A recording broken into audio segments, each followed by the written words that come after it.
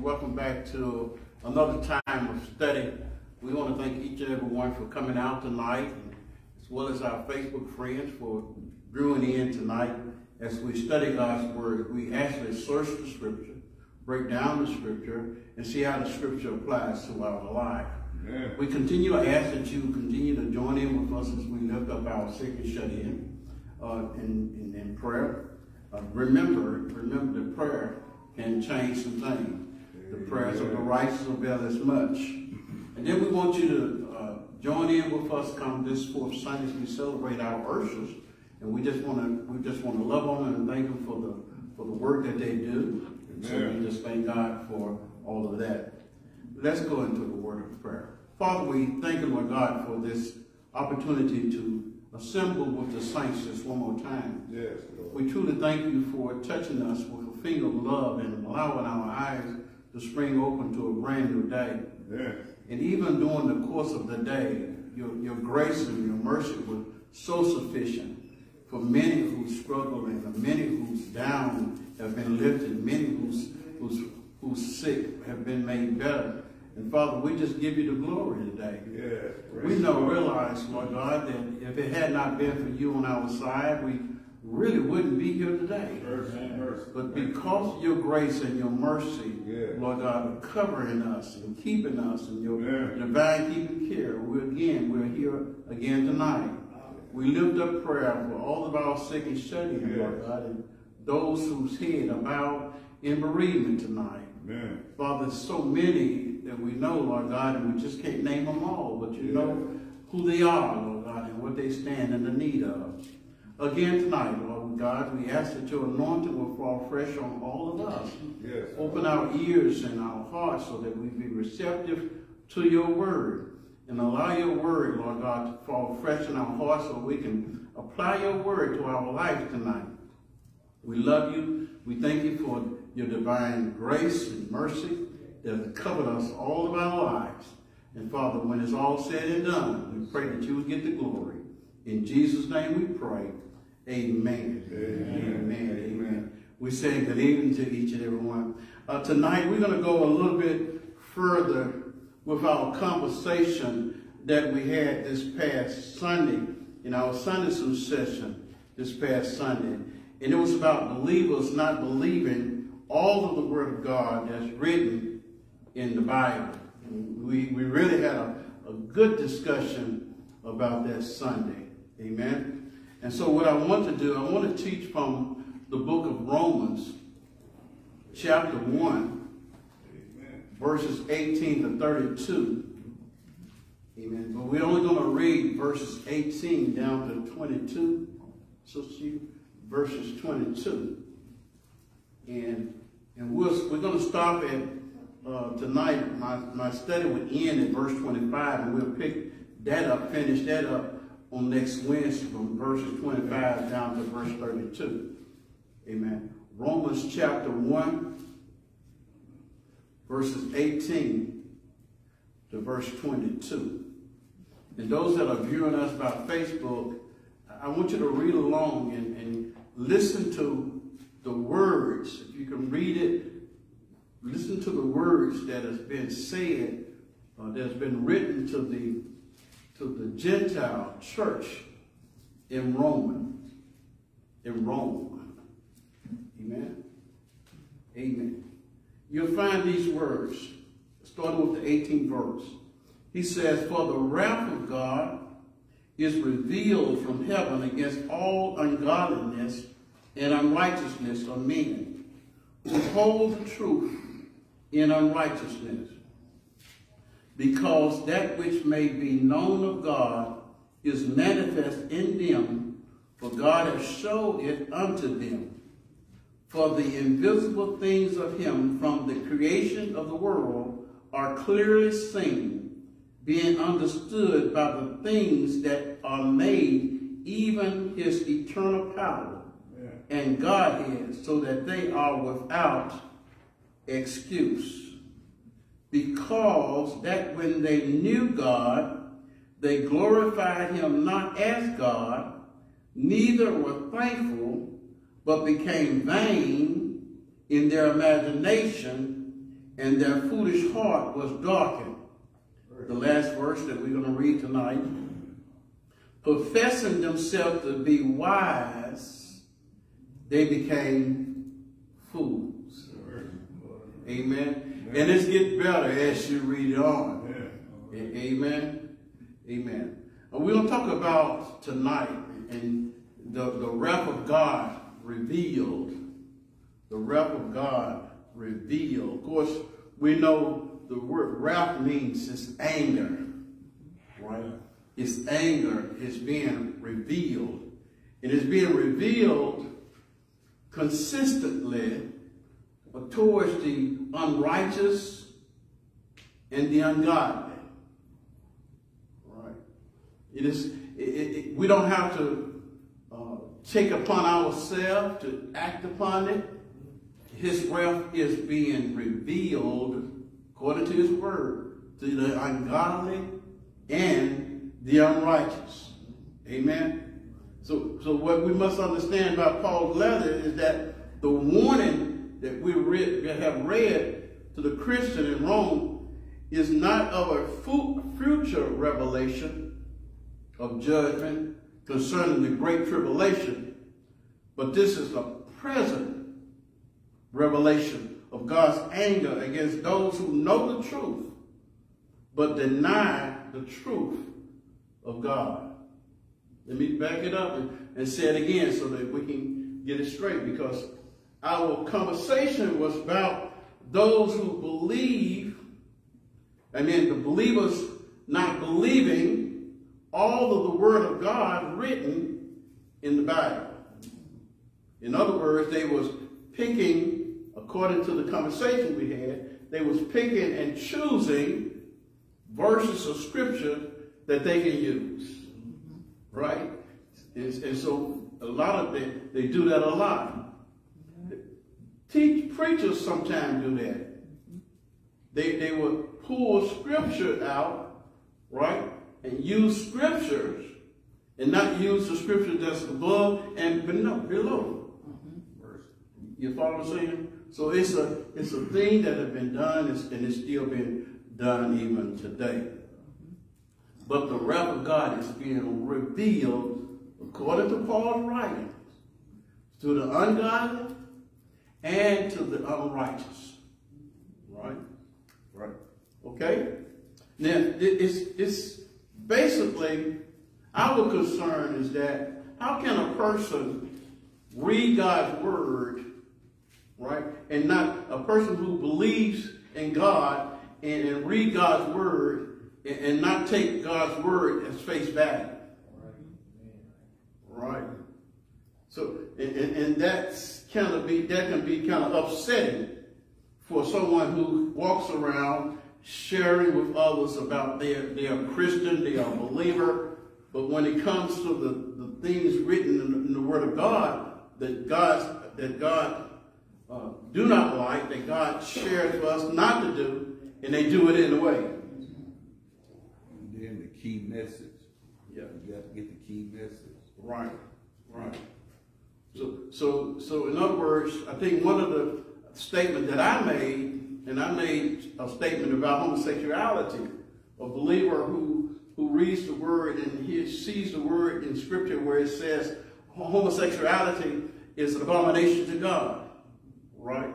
But yet they dabble in homosexuality and feel comfortable with that. Right. They deny the truth.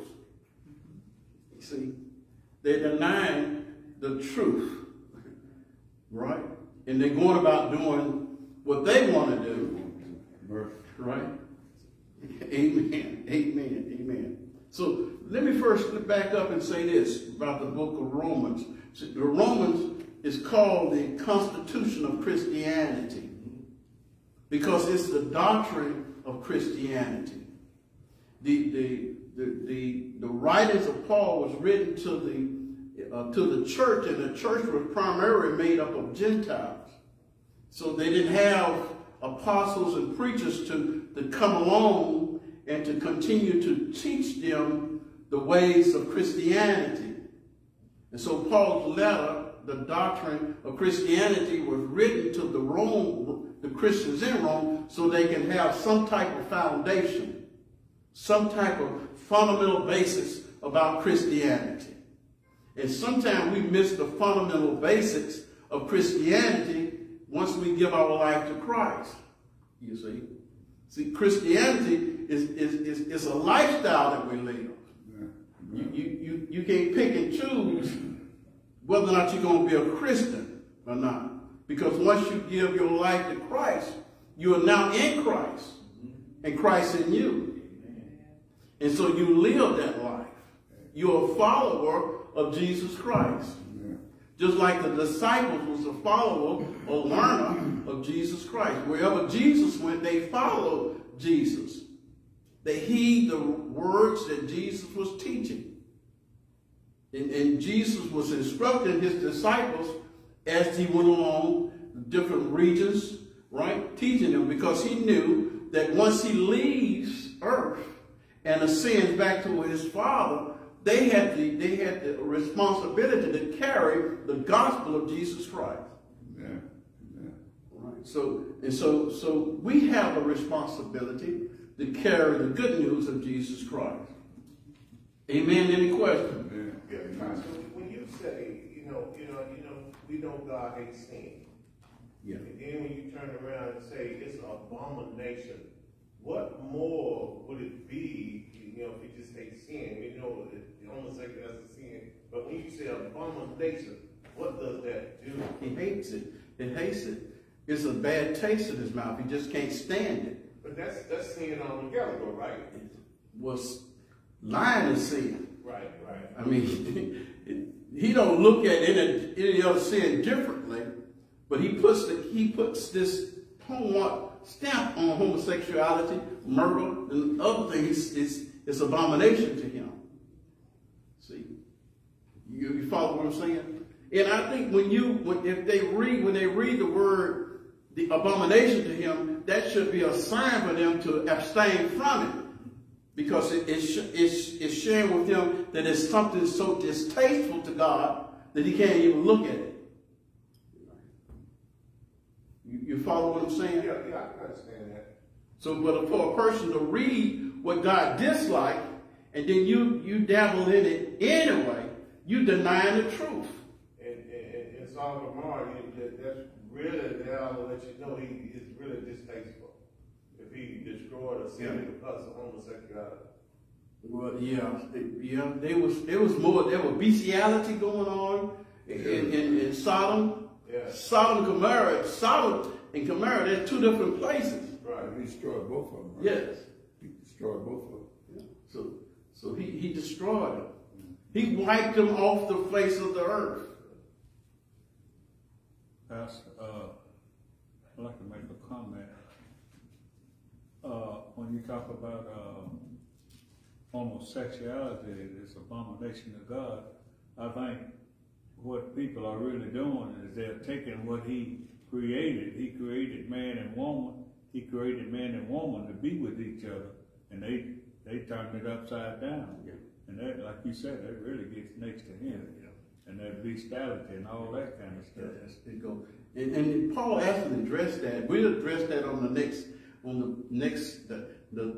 second part of it. I'm going to stop at verse 25. I don't believe I'm going to get there, right? Let me get into the verse, let's read verse 18. He said, notice what Paul said in verse 18. He said, the wrath of God is revealed from heaven, revealed from heaven, right? Yeah. It's something he's going to do, right? Revealed from heaven against all ungodliness, right? And unrighteousness of men. Now remember this now. This is very key. The Bible is written in the masculine tense. So he uses he uses man throughout the Bible. When you see the word man, he's talking about humanity, mankind. That's right, everybody. So it's just not talking about one particular gender. Right? It's mankind. Right? We can see what makes God angry. It's because some have substituted the truth about God with fantasy of their own imagination. You see. So ungodliness is simply meaning a lack of reverence for God. Then unrighteous refer to unjust action between people. And what Paul is saying about these two groups of people is that they suppress the truth naturally in order to support their own self-centered lifestyle. And that's what we see happening in our world today. Go ahead. So how do God look down on people that doesn't indulge in it, but they accept it because it's their loved ones or friends? But they don't, you know what I'm saying? They not. No, he didn't say cast them. He didn't say for us. We gotta love them. He's telling us we gotta still love them. Yeah. He's still for us to love them. You can't condemn them. Right. The word of God is condemning them, but you can't. But you know, if you accept it and keep and love them and let them know love, they think that you for what they do. They could, and they continue doing it because they figure, well, my mom and daddy, they pleased with it because they would say so. You know, and it doesn't help them. You know, because you got to be told it's wrong. I mean, sometimes if you tell a person enough time it's wrong, they might change. Yeah, they may. You know, I don't know. I think you're on to something. You're on to something because I've got a niece in California who married a girl. Okay. She's still my niece. Right. But she know where I stand with that. Right. But does that cause a conflict with your relationship? No. It doesn't? She know where I stand. You know, and when she comes around me comes around me, she know where I stand. Right. She's still my niece. I can't cut her off as being my niece. Yeah. But she knows where her uncle's at when it comes to same-sex marriage. Right. We still have to love them, but we don't have to condone what they're doing. Yeah. We don't have to agree with it. But if you love a person and you see them doing wrong, it hurts your heart to see them doing wrong. It does. It hurts you. Know, it hurts. Especially if it's a child or a sister or a kid on. It hurts. It hurts. Really, it hurts. Yeah. And we can't even speak against it, but we can't be judgmental. Yeah, right. I understand that. I understand that God does judge. Right. Yeah. I'm just saying then, you know, the hurt for a man that we have to go through the hurt. It hurts the parent. Yeah, it hurts. Mm-hmm. Yeah, it hurts. And like that's what I'm talking about, abomination. You can tell them that and let them know that if they don't change their life, where they going. Well, you're not judging them. You just tell them what the Bible says. Yeah, what God says. Yeah. But look, let's go get on down because you hitting on it. You're absolutely in the ballpark. Yeah. Go ahead and leave. Notice the confirmation Paul gives in verse 19. He says, because that which may be known of God is manifest in them, for God hath shown it unto them. They know, they was aware.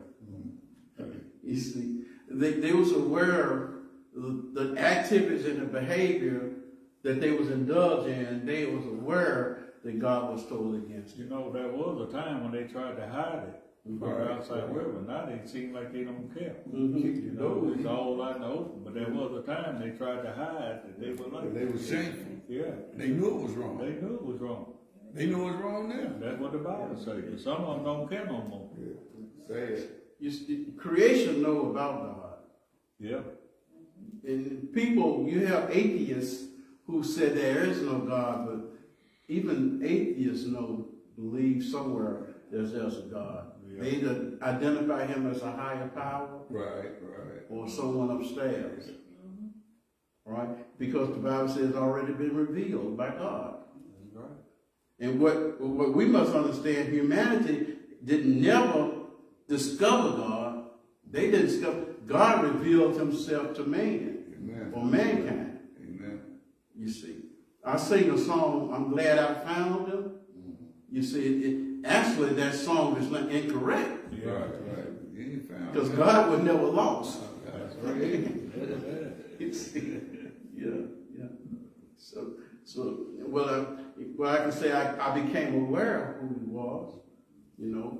And that comes from Sunday school teachers. It's come from my parents, planting seeds, you know, in my life, seeing others' life change.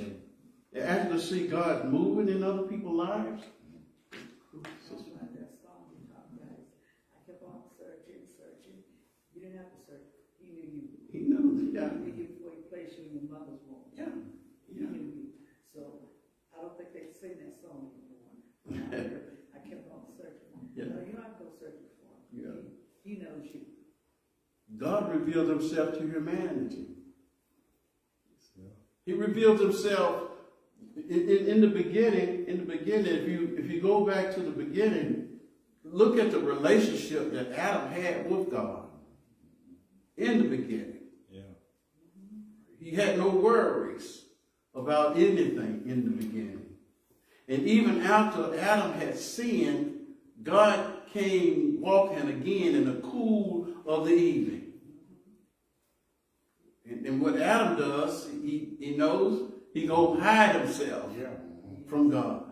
He tears fig leaves off and cover himself, because the moment that he ate from the forbidden tree, right?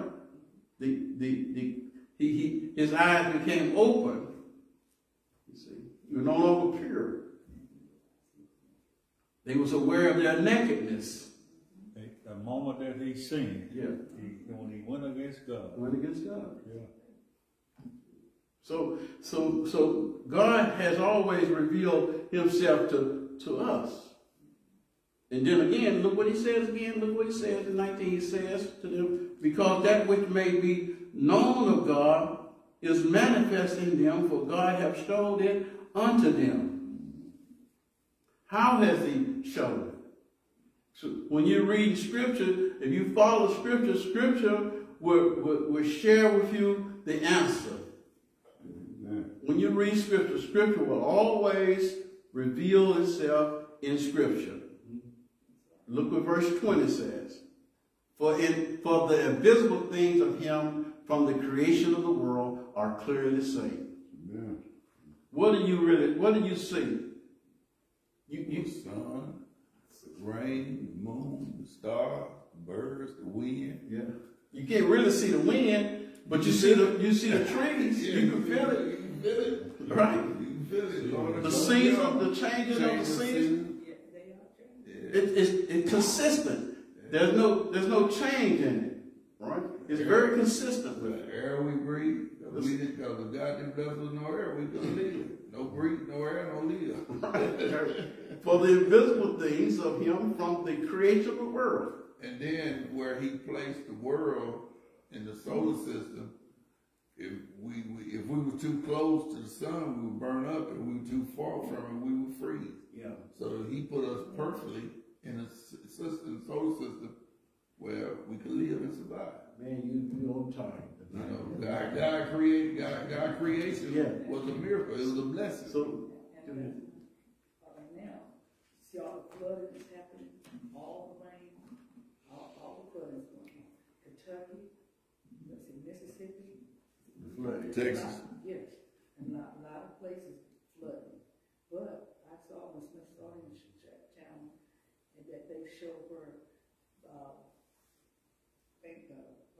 water is drying up, the planet is changing.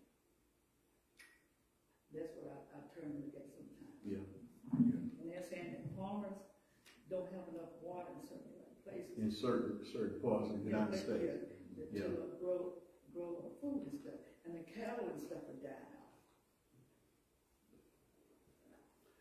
God's still ruling this world. Yes, he is. Yes, sir. Amen. So when you get to the point where you're more thankful now. You're more grateful for the things that God allows or gives to us. We don't take advantage of it anymore. I think the older we get, if I can get a witness, the older we get, we're more appreciative of waking up in the morning. You know what I'm saying? Rather than jumping up, just going by our business. Now we take time to thank God for waking up. We in that position, but I remember when I was young, and my mom and dad, they was Christian all their life, but it seemed like the older they got, they were trying to do better. And I said, they trying to get to heaven. And so I find myself doing the same thing. Knowing it may be my last day. Amen. Amen. So his eternal power and divine nature have been seen in the invisible qualities of creation. Right? I got one scripture I want to look at. That's in Psalms chapter 19. Yeah. We got it up there. I know it. I just like to do it. Okay, go ahead. That's all right. You know what I'm saying? All right. Because I might get out of I don't want you to lose a thought. I don't want you to hear it. The thought is in it, bro. Look what he says. He said, the heaven declares what? The glory of God. And the fearful show what? What it is saying. So when you look up, this is what you should see. You see, it's just showing us God, right? His handiwork. Verse 2. Day unto day, utterly speech, and night unto night shows knowledge. The firmament, the stars. There is no speech nor language where their voice is not what? There's nowhere in this whole universe that they cannot see the glory of God. Nowhere in the universe. Right. Was that my last one? The line has gone out through all the earth, and there are words to the end of the world. In them had he set a tabernacle for the sun. That's God. But man in his ignorance, think he has a hand in everything, but he doesn't have a hand in nothing. He has a hand in God. In all of that we see the glory of God being manifested in the things that we see every day. Yeah. I like when I see the clear blue sky, that nothing can compare. And I say, Lord, I want to be right. I want to be where you are. He said someday. Yeah, nothing. He said, and then he said, for an invisible thing, go back to verse 20. He said, for the invisible things of him from the creation of the world are clearly seen, being understood by the things that are made, even his eternal power and Godhead, so that they are what? Without excuse. Mankind. So we can sure come up with some excuses. Yeah, we can. We got an imagination. It's truly clear. It's clear what Paul is writing to the church to try to get them to understand, because the Judaizer is trying to get them to not worship God, for them to continue to worship their pagan God. Right. They're Gentiles, and coming out from a Gentile nation, they have been worshiping idol gods. Right. And they had a lot of them, didn't they? Yeah, well, God for everything. Yeah. Well, in the writings of Paul, he kind of writes, talks about how the Greeks actually worship things. The Greeks worship the sun gods, right. You know, the wheat, you know, different type of gods, right. You see, for them to feel comfortable about the things that are ongoing in the world. You know? And so what he's trying to get them to understand, he said, man will not be without an excuse. You see, you can be an atheist all you want to. You can be an atheist up to the day you die. But you will not have an excuse when you stand before God. Amen. Amen. I mean, when I read that and began to search the scripture concerning that, God is saying he gave Jesus Christ for the substitute death for us. Yeah. So that he died on the cross for sin. Amen. So we won't have to suffer the wrath of God by living eternally in hell. Amen. Praise the Lord. That's love, man. That's love. Yeah. He loved us so much that he gave his only begotten Son, that whosoever shall believe on him shall not perish but have everlasting life. That's right. Man will not be without excuse. Praise the Lord. Jesus did the hard part. Yeah. So when some raise the question concerning those who read the Word of God and pick and choose certain passages of Scripture to obey, they actually are refusing to accept the whole sovereignty of God. A believer is refusing to accept the whole sovereignty of God. Because from Genesis to Revelation, it's His whole unerring word. Amen. Amen. Amen. Amen. So when the wrath of God is revealed to them, amen, and they will not have an excuse because they refuse to accept the word of God. And there's a passage of scripture down through the years that I've read, you see what I'm saying? And I said that didn't apply to me, but it did apply to me. That's right. Because when you read the Word of God, you can't put nobody else in the pages of the Bible. You have to put yourself. Yeah, that's right. Amen. Because it's a book of life. Let's look at verse 21, verse 21. He tells us why, the wrath of God. He said, because that when they knew God, they glorified Him not as God, neither were thankful. They are aware of Him, they have knowledge of Him, but they refuse to worship Him. They refuse to glorify Him. They refuse to thank Him. That's selfish, isn't it? We have a lot of selfish people living in this world. Very selfish and foolish. You're absolutely right. A lot of selfish Christians. Yeah. Not only Christians, but we got unbelievers as well. Selfish. Unbelievers wouldn't think that because they're unbelievers, but church goers, Christians, people that have accepted Jesus Christ as Lord and Savior, you would think they would be grateful. Yeah. If you got any kind of belief. Yeah, I agree with you. I don't disagree with you. I just lump them all. I just lump the entire creation in there. Because you have to thank God for your life. Yeah. Thank God for your parents. You see, even though a lot of kids have been abused, right? And it's a mark on their mind, because of the abuse that they had undergo as a child. But God's still bringing them through. Can you say you're grateful if you say I get up and I pray every day, I go to bed and I pray? Is that grateful? Is that grateful? Yeah. You pray every day? Yeah. You thanking Him. You praying to Him. Now this praying is two-faceted, right? You either praying for something, right? Right. Or you just you praying and thanking Him. Thanking the Lord. Yeah. Acknowledging Him. It's a mixture of two. When you pray. So if it's the end of the day, you thank Him for bringing me through the day. Yeah. Please forgive me, Lord, for the things I've said today. Yeah. See, that's what Mom taught us before we got in bed, right? Lord, lay me down to sleep. You sure to say your prayer. Right?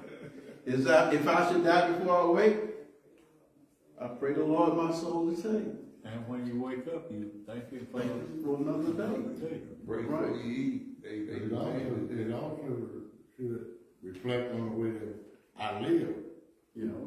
Oh, absolutely. If I'm grateful, I can utter words of gratefulness, but that's only part of it. You're showing action. In action. My action. Okay. That's what we were talking about earlier when we said, what was that we said before we started? Yeah. Of how they will deal with their lips and not in their heart. They honor God with their lips, but their hearts are far from Him. Yeah. Now, Paul is not describing a knowledge of God's saving power. He's talking about saving power. He's just acknowledgement that they knew that God exists. Yeah, right. But they refused to glorify God and to be thankful for God, for his existence. See, that's the fine line that atheists cross over. See, they're not going to thank God for the food that they receive or for the accomplishments that they accomplished in the life. They all look to their own might, their own strength that accomplish the success that they have in the world. I think that man, I'm talking about everybody, because they can't see God, they don't want to believe God, but they know of God, and they want something they can see, but they don't understand how God power and love is, because God can use somebody to help you, because you can't look at God. We can't see him. He's a spirit. You understand? We can't see him. If we did see him, we would have to bow down. We couldn't look at him. And he uses people to get his work done. And I know I've had people help me, and I know it wasn't nothing but God. Didn't even know me. Just come out of the blues and help me.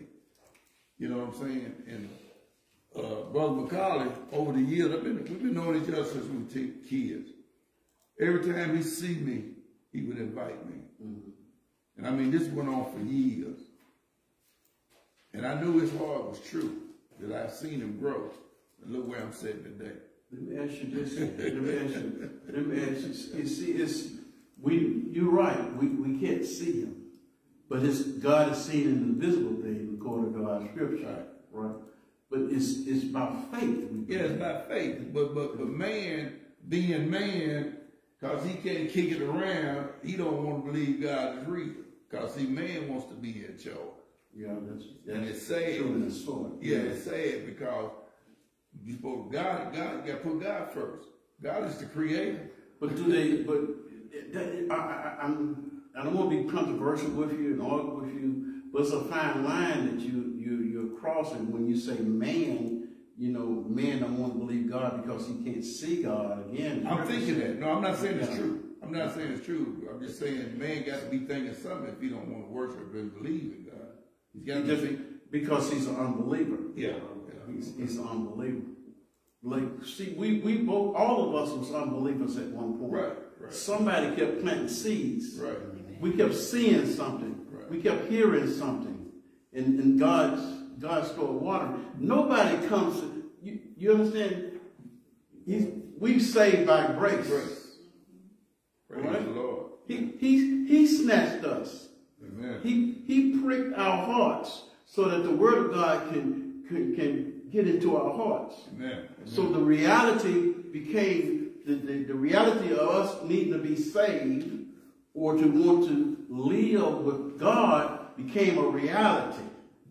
Whether it was through sickness or hardship or whatever, God used all of that to bring us to a reality point where we need God. Amen. Amen. But you know, the scripture said he draw all men. So you know, even if it's not in sickness, even if you just come, it's because God drawed you. Yeah, he does. Because you came on your own. Yeah, you didn't save yourself. Right. Amen. Yeah. But we work out our soul salvation. Go ahead. I want to say two things. Back when they were showing this commercial on TV. They can't hear you. They can't hear you. Okay. Back when they were showing this commercial on TV, Ronald Reagan's son, I forget his name. He would, I don't know how much they were paying him to make that trade. He said, I'm a life atheist, and I'm not afraid of burning in hell. I said, man, do you know what you're talking about? Mm-hmm. It's not a place you're going to walk in and walk out. Ronald Reagan's son said that. Is he still living? Pardon? Is he still living? I don't know, because they took the commercial off TV. Well, a lot of people went to their grave same way. But here's the scripture. Here's the thing. The Bible says it's appointed once for man to die, for mankind to die. Then come judgment. He can say whatever he wants to say. He's got to stand before a holy God. Amen. There's no excuse. I was wondering how much they pay people to say things lot of lie on TV. He might have been serious about that. Well, when he said it, he said, I don't mind burning in hell. Well, you know, That was his testimony. And maybe God obliged him. They showed him some Maybe God obliged him. So when he got down there, he said, oh, I'm going to take that back. that wouldn't be no different than some unbelievable, you know. I mean, same thing. If you don't believe in God, it's the same as I don't mind burning in hell, because that's where you're going. Yeah. Our job is to convince them. Yes. It's convince them, they don't convince them that they don't want to go to hell. That God loves them. You see. We know the plight of an unbeliever. But what is so disappointing is when we see those who confess hope in Christ turn the other way. Amen. After God have brought them so far for them to turn back from following God. That's why he said they didn't really believe, they just. It's possible. It's possible.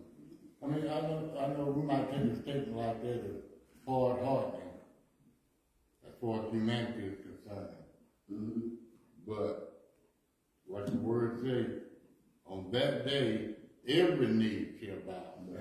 Every tongue will confess. Don't have to, not saying they're going to confess to mankind. That's a good one. They're going to confess to him. That's a good one. That's a good one. And like I said, at that time, I feel like the unbelievers are the ones that made the mistake.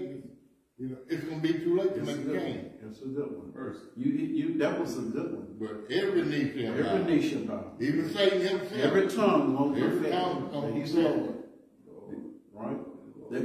In heaven and in earth. Amen. Right. Heaven and earth. Absolutely. So like That's a good one. There's areas that hard-hearted, Yeah. hearing that in our ears. Right. But like I said, we're not going to make a judgment call on that. Yeah. So when people refuse to glorify or thank God for all the many blessings that He has done for them, it's reasonable to say they are refusing to recognize the sovereign God. Mercy. They are trusting in their own might. They believe their accomplishment thus far has been because of their own doing. You know, Pastor, when she said that, I thought about the rich man. Which one? The rich man and treated Lazarus the way he did. Yeah. He could have got to heaven if he had just treated Lazarus nice. But when he got to that burning place, he wanted Lazarus to go back. He wanted him to dip his finger in. I said, this guy must have been out of his mind. But a lot of people need to read that when they're thinking like Sister Shaw was talking a while ago, because these people don't believe. Yeah. And you have to come to an understanding that you believe everything in the Bible. Some people talking about this fantasy and all that, but I want to tell you something. When I was a teenager, we used to sit right on that corner over there when we going back home. When you make that left turn, maybe about 4 or 5 of us, and we wasn't doing nothing. We might do something wrong, but how teenagers were. But there was a guy that stayed up on the hill, up on this hill in Washington Hill. And every time he come by there, he would stop, and he wouldn't talk to nobody but me. He said, what you don't know on this corner? Your daddy know you. See, he know my daddy. I didn't know who he was, but after I used to get mad at that guy for doing that. I said, he didn't say nothing to nobody else but me. But, that really, after I got older and got a better understanding, I realized that was God trying to get me off that corner, because we might be over there drinking beer, smoking, or doing anything. But I thank God for that man so many times. I forgot his name and everything, but whoever he was, I thank God for him, because I remember when I got out the wilderness, I remembered him. I said, that man tried his best to help me. I said, that couldn't be nobody but the Lord. Nobody but the Lord. God. And I used to get mad at him. I said, I wish he'd leave me alone. And then, he did it so much, sometimes the guy would say, hey, Rat, here come your boy, when he stopped there. And the guys were judging. Yeah, they judged that. All right. But that helped me. The guy had a discernment about you. About your life. He had some type of discernment. Yeah, I know. I thought about it after I got out of myself, and I realized that guy was just helping me. I said, it couldn't have been nobody but the Lord. No, watch what happens. Let me get this verse in and come back with your question. Let me get verse 20. Is it 21? 22. 22? You were on 21. I was on 21. Let me finish on. Let me do the B part. He said, became vain in their imagination, and their foolish heart was darkened. Right? And I think that's what happens when the person rejects and pick and choose what they want to believe out of the Bible. Their imagination becomes more and more foolish. Right? And their hearts become darkened because they refuse to believe the sovereign God, the Word of God. So when you pick and choose things out of the Bible that you want to believe and what you want to follow, your imagination become darkened. You begin to do things on your own. And this is the way Paul described it. He said, then the wrath of God is seen in their life. In how they begin to try to do things. Because they won't follow God, they are not successful. Doors are not opening.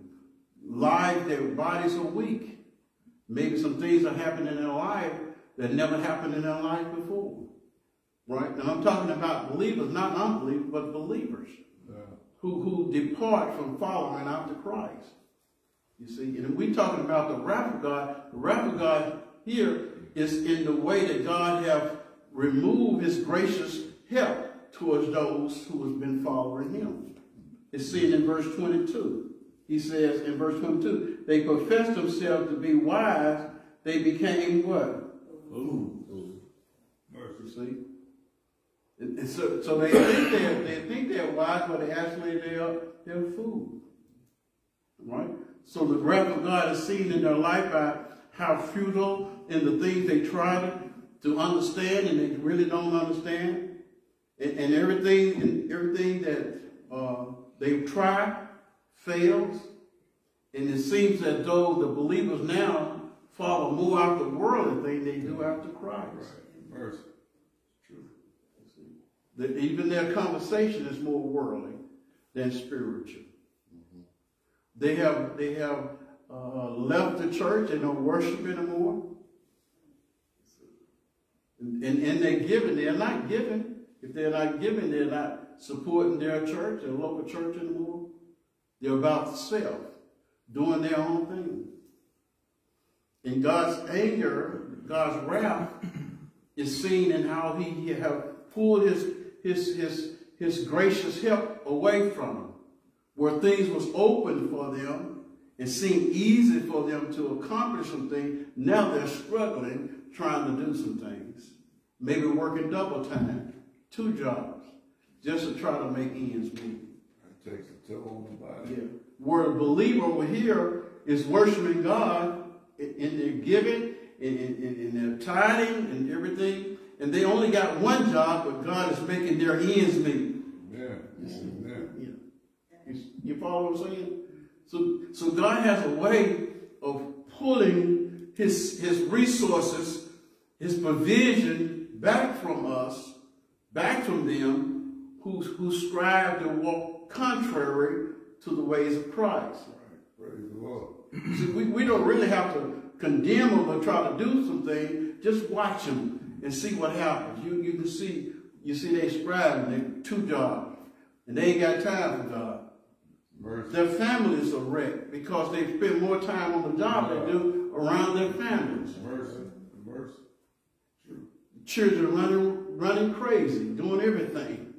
And our children need this. They need guidance from a loving mother and father. Yeah. And the world has got so they expect that out of people when they work. They know they got children at home, but they put so much demand on you to be at work Saturdays, Sundays, and you think you got to be there. You want the jobs. Yeah.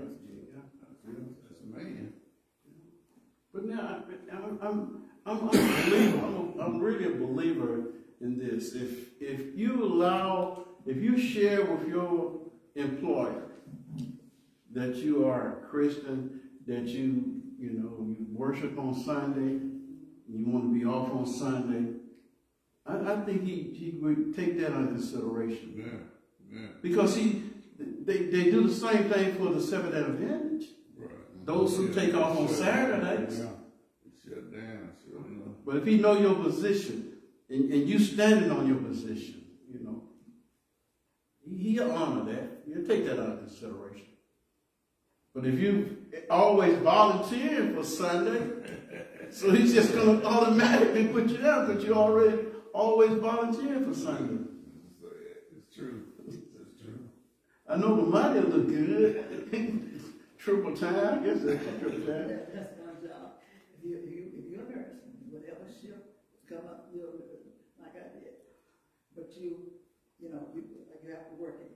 But sometimes I like when I had to work on Sunday, sometimes I get second shift. I said, good, I get just Yeah, that's good. It's good. So the same thing Paul had to deal with during his time. I think we dealing with those things today. Yeah. Right? Amen. People rather claim things out of the Bible that they can apply to their lives, so they feel comfortable with, and won't feel guilty about what they're doing, instead of taking the whole Word of God, right? And what we're seeing today is that people sometimes, those are people who are hesitant or skeptical about God's Word. You'll find that they won't read the Word, they won't bring their Bible, and their attendance at church will probably drop off because they're afraid that one day the preacher's going to hit the very thing that they're accustomed to doing. They'll get mad at the preacher if the preacher covered that in their sermon. They say he's talking about me. Looking at me. Yeah. He's speaking on me. Yeah. God gave you to say. You're not picking on him. If you look very carefully at verse 23, you'll see what happens. When they pick and choose what they want to do, they change things. All right? And change the glory of the uncorruptible God into an image made like corruptible men and the birds and four-footed beasts and creeping things. They changed it. God ain't sending nobody to hell. God too much of a loving God to send you to hell. You send yourself. Well, you know what? He's a loving God. Yeah. Because he's a loving God, he tell you how to get out of here. Yeah. But they won't pay no attention. He made a way for you. You escape there. That's right. You see, God is love. So if I'm loving somebody, you see, if I choose to love another man, God is love. I'm doing exactly what God. Oh, that ain't what He says. He ain't saying that. You feel what I'm saying?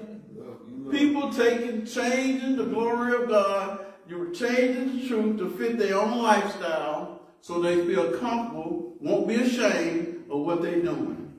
Right? They taking the uncorrupted God, ain't no corruption in God. Yeah. Right? Unto an image made like corrupted man. Yes, ma'am. Pastor, it's got to be some shame. Look how long you stayed in the closet trying to hide it. Yeah. You have to be ashamed of something. See, these people, they need to know he made Adam and Eve, not Adam and Steve.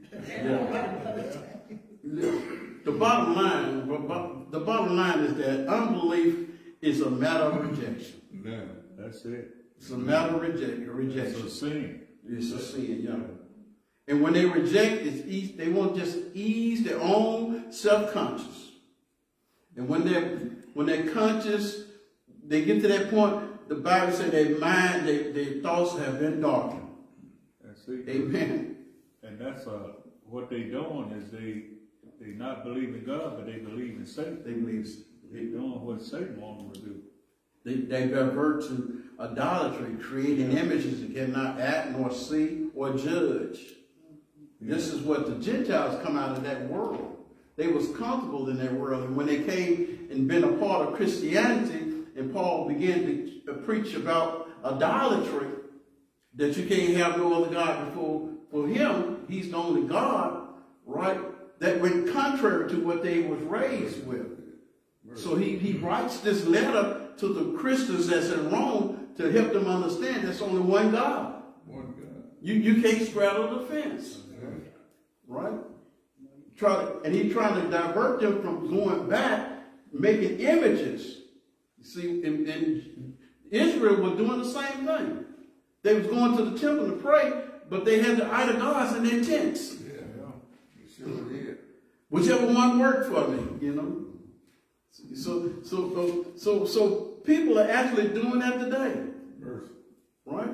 They were withdrawing from God, and now they are a part of this world, this modern world, this electronic world. Yeah. They don't give God a chance. They don't. Well, They don't give him a chance. Yeah. Working their life. We replace God's written word with electronic devices. Yeah. Social media have weakened personal communication between friends and family. Children somehow cannot function without a cell phone. The world have made technology the idol gods. Right? Humanity is dying for the next phone that comes out. That's right. God have mercy.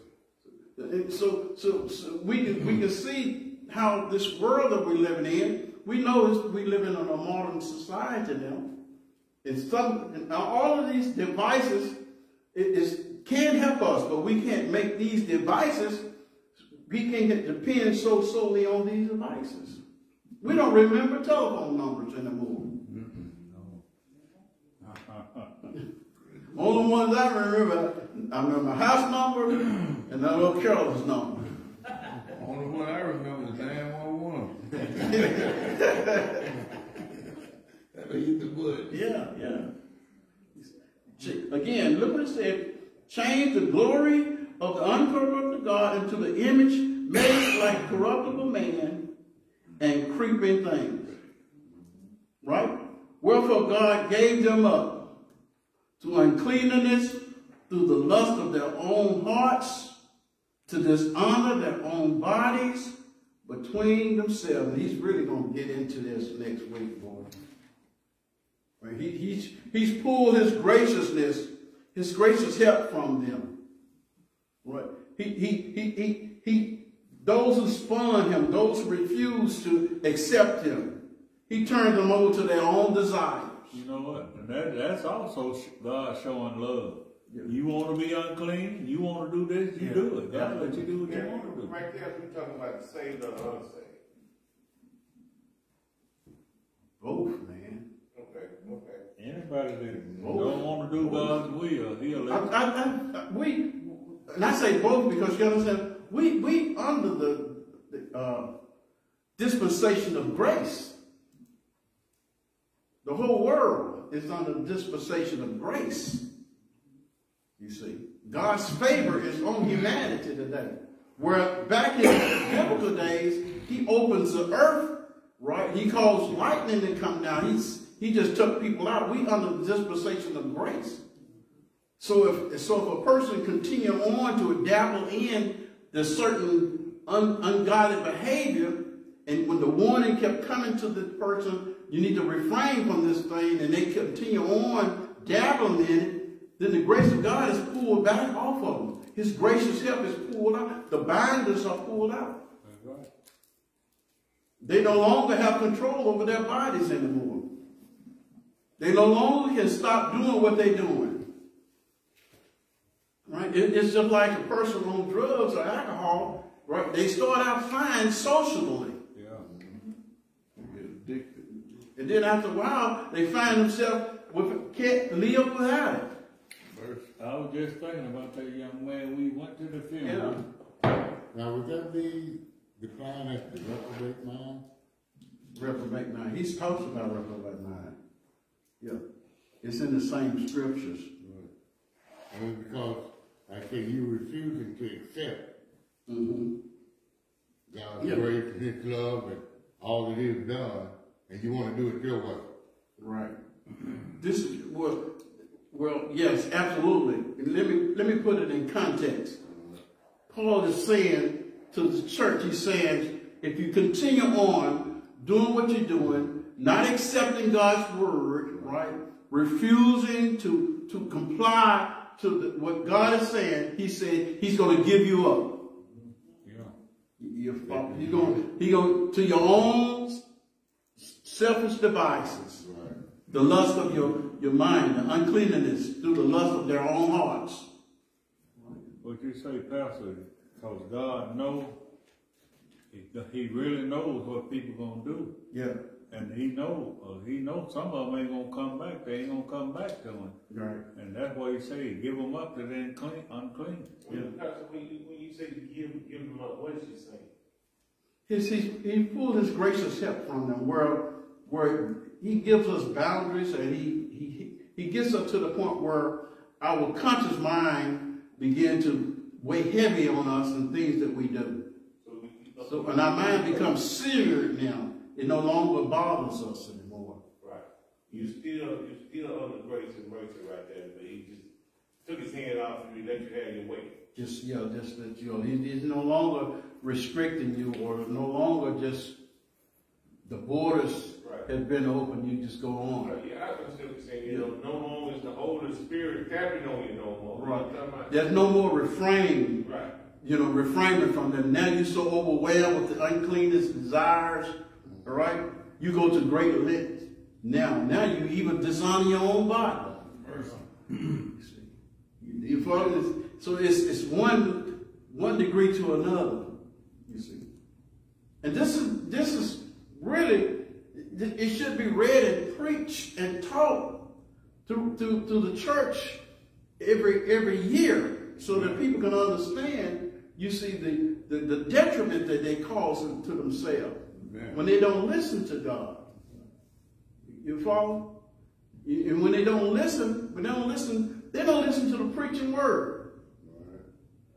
They don't listen to what God is trying to tell them, right? And so they get to that point now, there's no turning back now. Even to the friend that we went down in Stevenson, Alabama, the guy was in a rehabilitation clinic. He was seeking help. The parents were paying money for the man, for the young boy.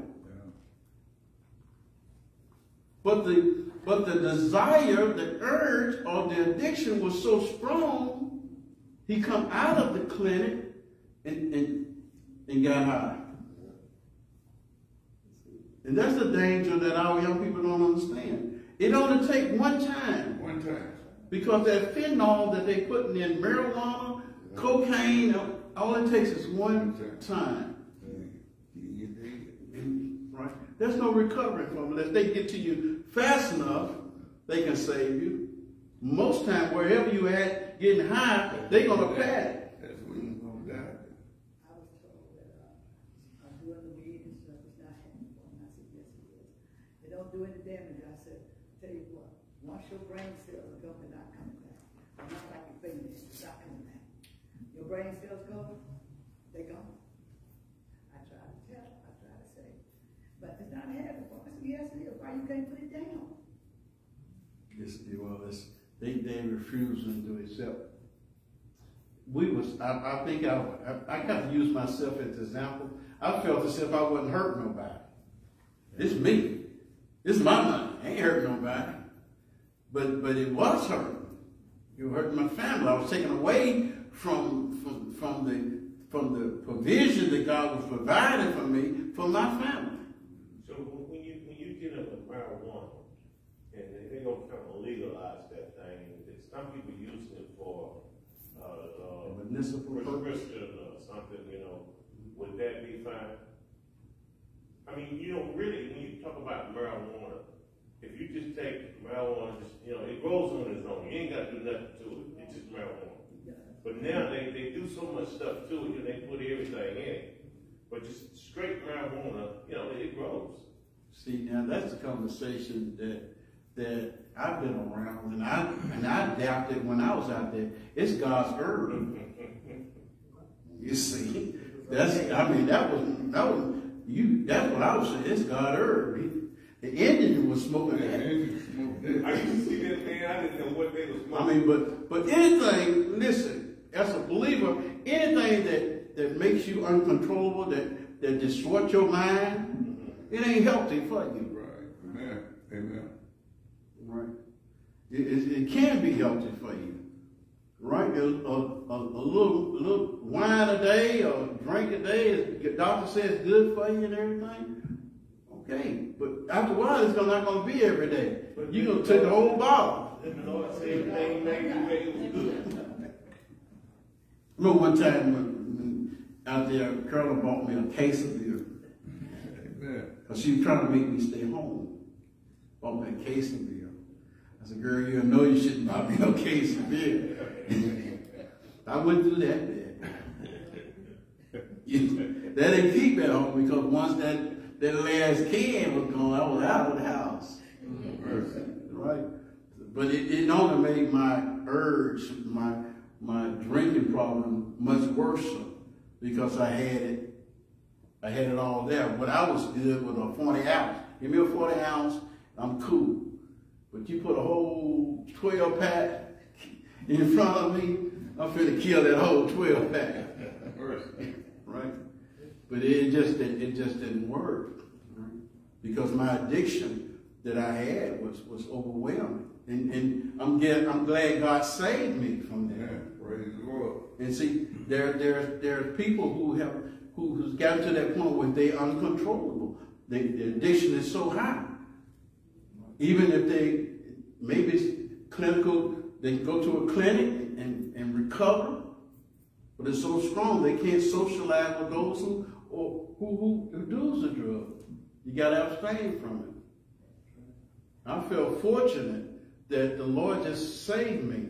Amen. Amen. And what I did, I started putting God's word in my heart. Praise the Lord. Going to AA meeting, I got tired of committing that I was a drunk. You have something to say, yeah, I'm Ronnie Bullard, I'm a drunk. I got tired of saying that.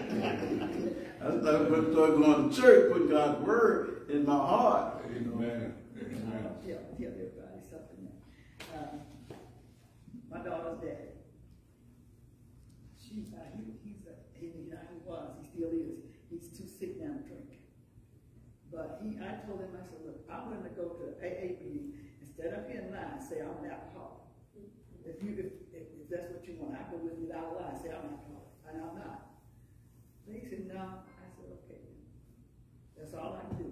That's what I'm not going to become an alcoholic. I can lie and say I'm one. I know I'm not, but I'm trying to help you. You want me to go? I go. That was decent of you to go with for free. But he wouldn't go. He wouldn't go. He wouldn't go. So his mama told me. He didn't want no help. He didn't want no help. Right. His mama told me, said, let it go. Yeah, because you got to want it. If you don't want it, you got to admit that you're alcoholic. You got to admit that you're a drug addict. You got to admit it. And a lot of times they don't want to admit it. Right?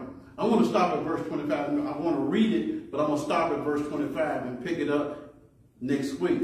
Right? We hit it. But again, he comes back and says, similar to what he said before, who changed the truth of God.